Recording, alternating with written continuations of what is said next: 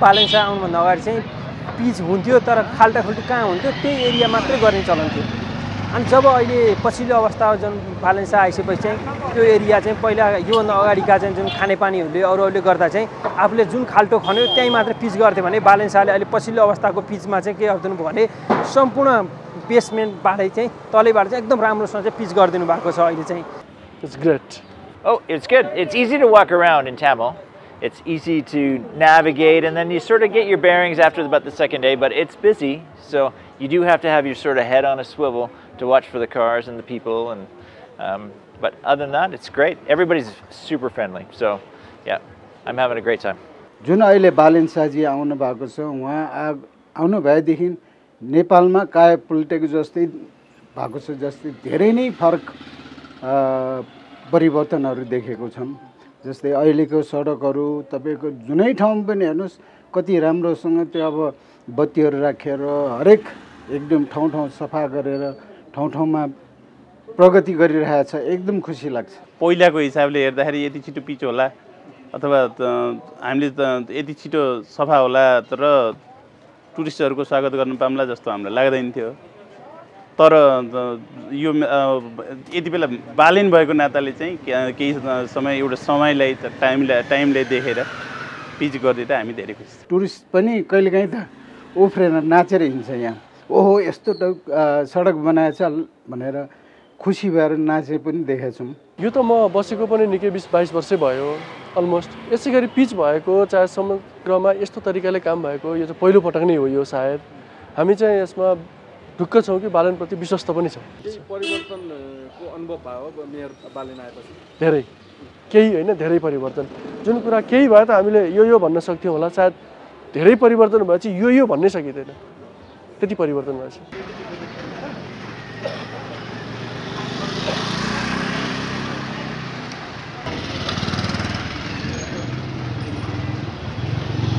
बालेन आएपछि मेन थमेलमा चाहिँ अब यो सडकको काम चाहिँ भएको छ हैन। किनभने तपाईलाई थमेल भनेको चाहिँ यस्तो ठाउँ हो जहाँ चाहिँ टुरिस्ट वर्ल्डको टुरिस्टले हेर्ने देख्ने ठाउँ हो। नेपाल कस्तो छ भनेर थमेलबाट पनि थाहा हुने ठाउँ भने जस्तो थियो। जब थमेलमा चाहिँ टुरिस्ट आउँदाखेरि चाहिँ थमेलकै बिजोग देख्दाखेरि चाहिँ ए नेपाल त यस्तो बिजोग रहेछ भन्ने एउटा टुरिस्टको पनि दिमागमा चाहिँ एउटा नेगेटिभ छाप गएको थियो भनेदेखि अहिले जब बालेन आएपछि चाहिँ बालेनले चाहिँ हाम्रो यो साइड एरिया चाहिँ सबै पिच गरिदिनु भयो। अनि अब त्यो भइसकेपछि चाहिँ कस्तो भने विदेशीको नजरमा पनि हरेक विदेशी त थमेल आउने भएपछि यहाँको चाहिँ रोड सफा देखेपछि पिच भयो देखेपछि चाहिँ उनीहरूको मनमा पनि ओहो थमेल त फरक रहेछ है भन्ने एउटा कन्सेप्ट गएको छ। त्यसले गर्दाखेरि चाहिँ बालेन आइसकेपछि रोडको काम चाहिँ एकदम क्लियर भएको छ र अरू कामहरू चाहिँ अझ उहाँले गर्नु होला। अब हामी व्यवसायीहरूको आशामा चाहिँ अब यो गाडीहरूको समाधान पनि उहाँले गर्नु होला। किनभने थमेल भनेको चाहिँ एउटा यस्तो एरिया हो जहाँ चाहिँ जो पनि विदेशी नेपाल आइसकेपछि चाहिँ एकताली थमेल जाउँ न सपिङ गर्नलाई भनेर उनीहरूको कन्सेप्ट भएपछि चाहिँ थमेललाई चाहिँ त्यही अनुसार अलिक फरक दृष्टिकोणले बालेन्साले पनि अरू एरिया भन्दा थमेललाई चाहिँ फरक दृष्टिकोणले सोध्नुपर्छ जस्तो लाग्छ मलाई हैन। किनभने अरू भने लोकल एरिया र टुरिस्ट एरियालाई चाहिँ अलिक फरक दृष्टिकोणले सोचेर उहाँले चाहिँ एउटा आफ्नो भिजन युज गर्नुभयो भने साँच्चै नै थमेल चाहिँ मान्छेले सोचेको जस्तो थमेल हुन्छ होला र त्यसको मेन जिम्मेवारी चाहिँ बालेनकै हातमा छ। पिचको रेसियो हेर्दा चाहिँ योभन्दा अगाडि चाहिँ कस्तो थियो भने तपाईलाई मेन पहिला चाहिँ बालेन्सा आउनुभन्दा अगाडि चाहिँ पिच हुन्थ्यो तर खाल्टाखुल्टी कहाँ हुन्थ्यो त्यही एरिया मात्रै गर्ने चलन थियो। अनि जब अहिले पछिल्लो अवस्था जुन बालेन्सा आइसकेपछि चाहिँ त्यो एरिया चाहिँ पहिला योभन्दा अगाडिका चाहिँ जुन खानेपानीहरूले अरूहरूले गर्दा चाहिँ आफूले जुन खाल्टो खन्यो त्यहीँ मात्र पिच गर्थ्यो भने बालेन्साले अहिले पछिल्लो अवस्थाको पिचमा चाहिँ के गरिदिनु भयो भने सम्पूर्ण बेसमेन्टबाटै चाहिँ तलैबाट चाहिँ एकदम राम्रोसँग चाहिँ पिच गरिदिनु भएको छ। अहिले चाहिँ यो पहिला यो पिच नगर्दाखेरि जस्तै यो धुलोहरू सडकबाट धुलो आउँथ्यो यो मेलम्चीको खानेपानी पाइप राख्यो गर्यो फेरि त्यहाँबाट फेरि यो इलेक्ट्रिकको लाइन राखियो त्यो एकचोटि खने फेरि पुर्यो एकचोटि खने फेरि पुर्यो गरेर गर्दाखेरि त हामीले त्यति बेला धेरै दुःख भोगेका हौं। तपाईको अब यो त थमेलमा यो धेरै टुरिस्टहरु आउने ठाउँ भएको हुनाले अब यो टुरिस्टहरुले पनि एकदम दिक्क माग्ने उनीहरु कस्तो नराम्रो ठाउँ भनेर भन्थ्यो। हिँड्ने बेलामा गर्ने बेलामा अलिकति झर्के जस्तो हुन्थ्यो। तर अहिले जुन यो पिच भयो दुईटी काम सिधिसकेपछि पिच भएर एकदम राम्रो अहिले त हाल धेरै भएको छैन पिच भएको त एकदम राम्रो टुरिस्ट पनि कहिलेकाहीँ त उफ्रेर नाचेर हिँड्छ यहाँ ओहो यस्तो सडक बनाएछ भनेर खुसी भएर नाचे पनि देखेका छौँ यसमा धेरै नै परिवर्तन भएको छ जस्तै बालेन नआउँदाखेरि उहाँ अर्को मेयर हुँदाखेरि त्यति बेला त्यति त्यो कामहरू भएको थिएन जम्मै खालि त्यो त्यति त्यस्तो मात्रै जुन अहिले बालेन शाहजी आउनु भएको छ उहाँ आउनु भएदेखि नेपालमा काय पल्टेको जस्तै भएको छ जस्तै धेरै नै फरक परिवर्तनहरू देखेको छौँ जस्तै अहिलेको सडकहरू तपाईँको जुनै ठाउँमा पनि हेर्नुहोस् कति राम्रोसँग त्यो अब बत्तीहरू राखेर हरेक एकदम ठाउँ ठाउँ सफा गरेर ठाउँ ठाउँमा प्रगति गरिरहेछ एकदम खुसी लाग्छ पहिलाको मान्छेहरूले त्यो अलिकति घुस खाएर अथवा के अलिकति सानो पिचको साइजहरू सानो अनि पिच गरेको तपाईँको 5-6 महिनामै त्यो उब्केर हुने तर अहिले हाल देखेको छ यो अस्ति गरेको पिच पनि बाक्लो छ एकदम राम्रो छ क्वालिटी पनि धेरै राम्रो छ एकदम राम्रो बनाउनु भएको छ उहाँलाई के भन्नुहुन्छ तपाईँ बालेन शाहलाई उहाँलाई धेरै धेरै प्रगति होस् उहाँको उन्नति होस् यस्तै गरेर जनताहरूको सेवा गरेर राम्रो बन्नु सकोस् सडकहरू अलि राम्रो सफा सुग्घर होस् अनि बाटोघाटो एकदम राम्रो होस् कसैले अब यो यहाँ प्राय अलिकति कस्तो छ भने यो माग्नेहरू तिनीहरूले अलिकति प्रब्लम गरिरहेछ अब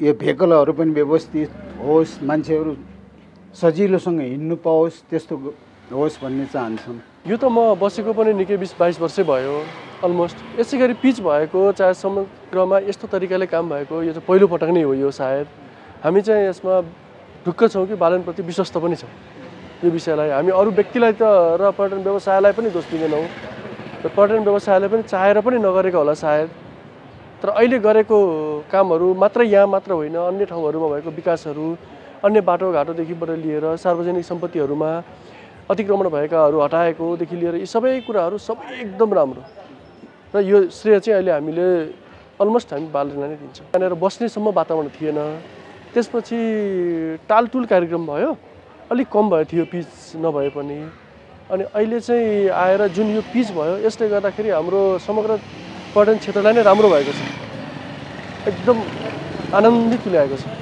उनीहरूको अहिलेसम्मको यसमा चाहिँ उनीहरूले त सोच्नै नसकेको प्रगति भएछ ठमेलमा भन्छ उनीहरू धेरैपल्ट आइसकिकन पनि यस्तो प्रगति देख्न भ्याएको थिएनन् त्यस्तो प्रगति भयो भन्छ त्यति बेला त धेरै नै अब कहिलेकाहीँ चोकमै फोहोरको थुप्रोहरू डङ्गुर लाग्थ्यो त्यस्ता कार्यक्रमहरू चाहिँ लगभग कोरोना पछिबाट चाहिँ हटेको थियो तर जुन धुलो धुवा त्यो र अब एउटा सानो विस्थापित गर्नुपर्ने चाहिँ माग्नेहरूलाई चाहिँ विस्थापन गर्नुपर्ने या व्यवस्थापन गर्नुपर्ने त्यो एउटा चाहिँ बाँकी रहेको छ बाँकी समग्रमा सबै राम्रो छ परिवर्तनको अनुभव भयो मेयर बालेन आएपछि धेरै केही होइन धेरै परिवर्तन जुन कुरा केही भयो त हामीले यो भन्न सक्थ्यौँ होला सायद धेरै परिवर्तन भएपछि यो भन्नै सकिँदैन त्यति परिवर्तन भएछ बालेन मेयर आइसकेपछि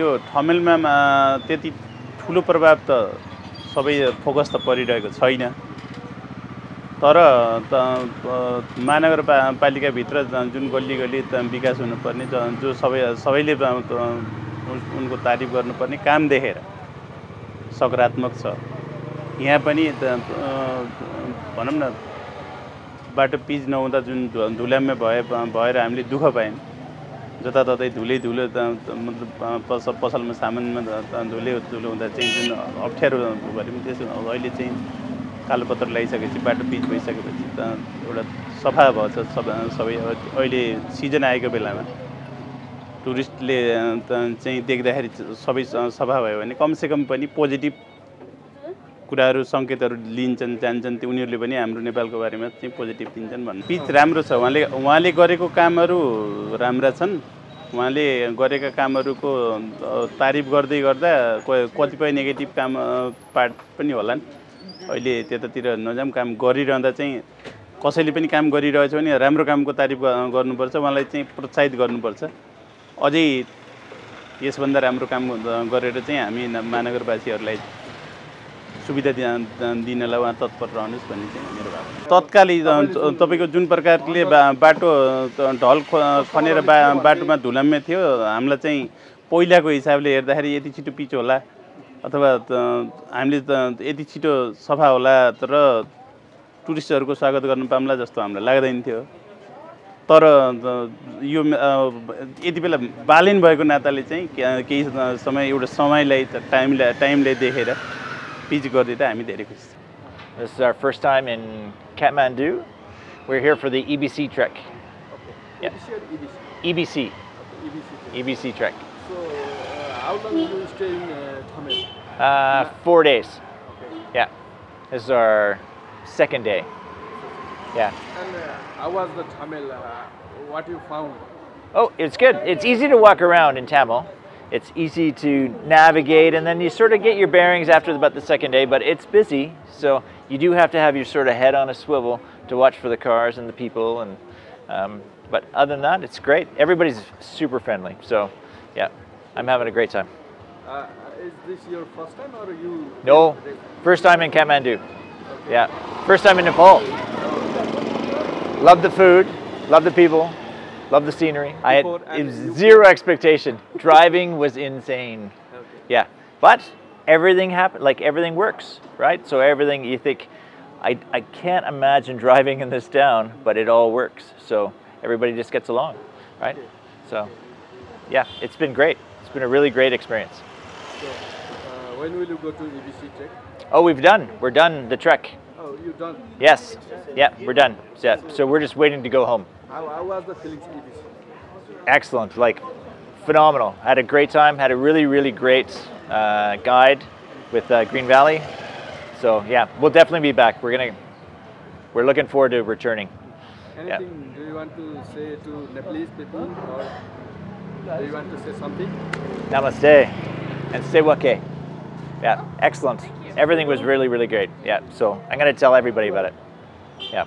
यस्तो हाम्रो देशमा परिवर्तन भन्दा पनि अब नेपालमा चाहिँ टुरिज्मलाई दुईटा सिजन हुन्छ। एउटा भनेको चाहिँ तपाईलाई यो अहिले अप्रिलबाट जुलाई अप्रिलबाट सुरु हुन्छ भने अर्को हुन्छ सेप्टेम्बर अक्टोबर हुन्छ र अहिले हाम्रो चाहिँ सिजन सुरुले पनि टुरिज्म चाहिँ धेरै देखिएको हो। जुन राजनीति परिवर्तनले भन्दा पनि यो चाहिँ सिजनै सुरु भएको हो, किनभनेदेखि यो तपाईलाई अब हाम्रो यो नेपाली महिना अनुसार भन्दा चाहिँ यो फागुनको अन्तिम चैत वैशाख र जेठको आधा आधीसम्म भनेको चाहिँ यो सिजन सुरु हो। यो मेला यो टाइममा भनेको चाहिँ एभरेस्टदेखिबाट हाम्रा चाहिँ हिमालहरू चढ्नको लागि भ्यूज हेर्नको लागि चाहिँ धेरै आउनुहुन्छ। मेन चाहिँ त्यो कारणले पनि अहिले टुरिज्महरू बढेको चाहिँ त्यो पनि हो। म यो एरियामा बसेको धेरै वर्ष भएको नाताले र म पनि एउटा शिक्षित वर्गमै पर्छु पढाइको हिसाबले गर्दाखेरि। जति मैले पढ्न पर्ने हो नेपालको पढाइको हिसाबमा मैले पनि मास्टर डिग्री गरेको हिसाबले मैले बालेनलाई देखेको चाहिँ टुरिज्म लाइनमा चाहिँ। अरू लाइनमा भनेको अरूहरूले आफ्नो बताउनु होला। म चाहिँ एउटा म्यानेजमेन्ट पढेको विद्यार्थी र टुरिज्म सेक्टरमा लागेको हिसाबले चाहिँ थमेललाई चाहिँ यस्तो बनाइदिनुस् जहाँ चाहिँ हरेक टुरिस्ट आएपछि हाउ नेपाल यस्तो रहेछ, थमेलबाटै पनि एउटा चाहिँ परिचय जाओस्। त्यसको लागि चाहिँ अब यो गाडीहरूको व्यवस्थापन, तपाईलाई चाहिँ ट्राफिक जामहरूको, त्यतिबाट पार्किङको व्यवस्थापन थमेलमा अझै पनि मान्छेले सोचेछन् पार्किङ चाहिँ अझै थमेलमा व्यवस्थित छैन।